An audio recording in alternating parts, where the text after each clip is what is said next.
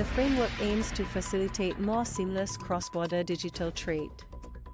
Singapore, together with other member states of the ASEAN, has kicked off negotiations on the framework agreement that aims to facilitate more seamless cross-border digital trade. According to the Ministry of Trade and Industry (MTI), the ASEAN Digital Economy Framework Agreement offer will make it easier to do business within the region by improving digital rules in key areas such as digital trade facilitation, payments, standards, and data. It also aims to address top-of-mind, emerging trends and developments such as artificial intelligence, the MTI added. The ASEAN DEFA will conclude by 2025.